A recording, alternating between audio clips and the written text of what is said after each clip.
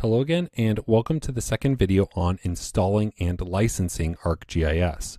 In the last video, I showed you how to obtain your authorization code and download the software. And in this video, I'm going to show you how to actually install the software and then authorize it on your computer so you could use it. Now, in the last video, I downloaded ArcGIS 10.6, but in this video, I'm going to be installing ArcGIS 10.3. Don't worry about it. As long as you're using one of the versions that I mentioned in the last video that was supported, you are good to go. So one thing I want to note right off the bat is that ArcGIS only runs on Windows. So if you are running a Mac or Linux or some other machine, you need to install Windows if you want to run ArcGIS. For those of you running a Mac computer, I am attaching a link in the resources for this video lecture that shows you how to install Windows on your Mac. For those of you running Linux or another operating system, I trust that you know how to figure that out yourself or search the web for it. So skipping ahead to when we have the software downloaded and are now ready to install it, I'm now on a machine that doesn't have ArcGIS installed. It'll look a little different than some of the other demos because I'm installing it on a clean virtual computer so that I can demonstrate the full process to you.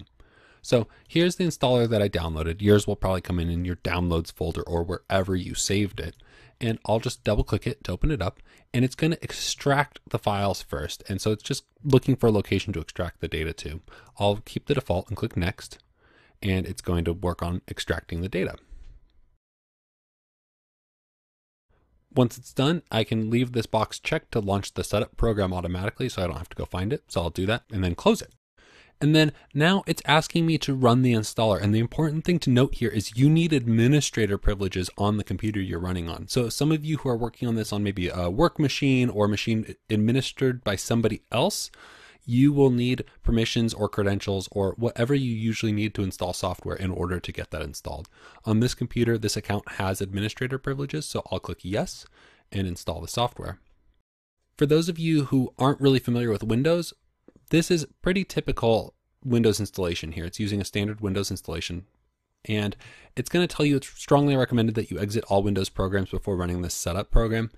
That's really not a big deal. You're better off if you do, but I run installs all the time without doing that. So it's up to you. And next, I'll click the next button. And again, you have a license agreement. You'll have to accept it and click next. And we'll just do the complete installation here. Just install everything. If you want, you can go through a custom installation. I'll click next. It asks me where I'd like to install it. I'll leave it in the default location and click next again. And then it's asking me where it should put Python, the programming language it uses to do a lot of its work.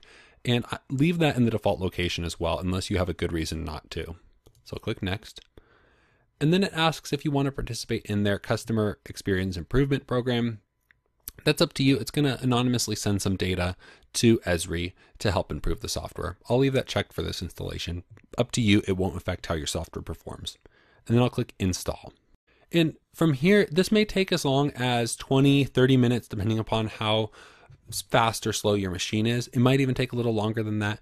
So just walk away, go do something else for a little while and come back when it's done. Once it's done installing, you'll get this familiar dialog saying it's finished, and I'll click finish.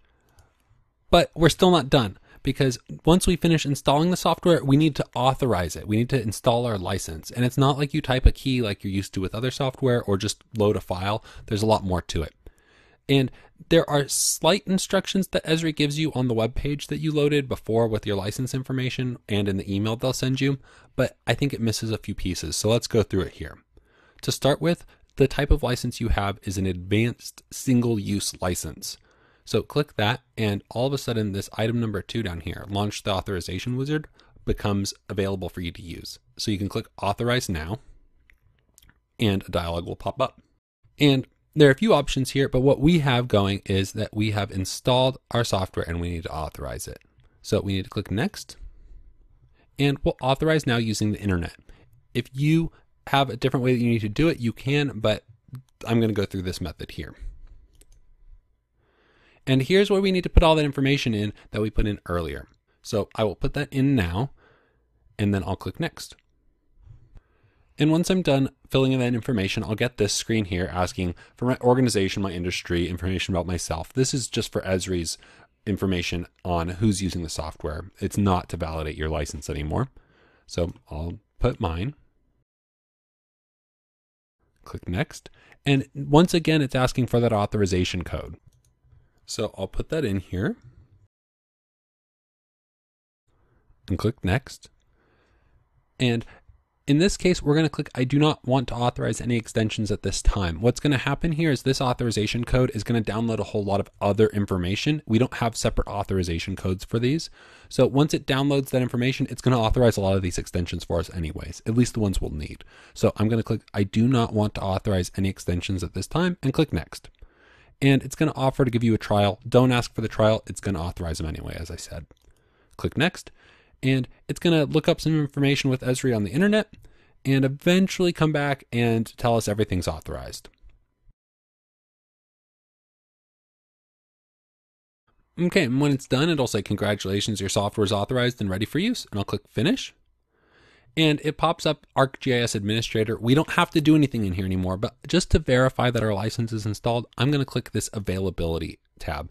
And it tells me what licenses I have and which ones are authorized.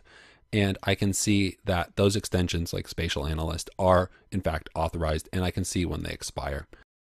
And at this point, I have ArcGIS installed and licensed, and I can open it up if I want to. And it goes through initializing license.